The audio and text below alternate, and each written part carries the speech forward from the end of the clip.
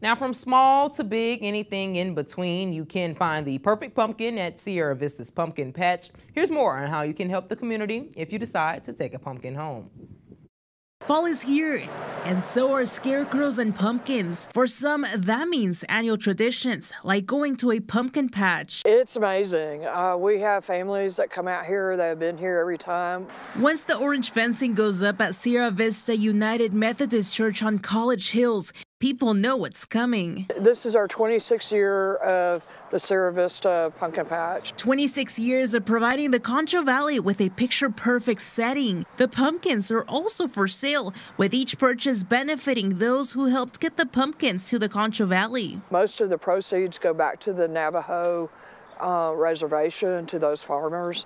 The partnership with the Navajo Reservation began more than 2 decades ago when Sierra Vista was looking for a fundraiser for its youth program. A portion of those proceeds also helps local children. We wouldn't be able to take kids out of state. We wouldn't be able to go help others if we didn't have these funds. And the goal, to sell more pumpkins than the previous year. Every year for the past 3 years, we've beaten the last year. But at the end of the day, this is just a mission for our community. The Sierra Vista Pumpkin Patch is open from 9 a.m. to 9 p.m. for the community to stop by, take pictures, walk around, and pick a pumpkin. Esmeralda Perez, Fox West Texas.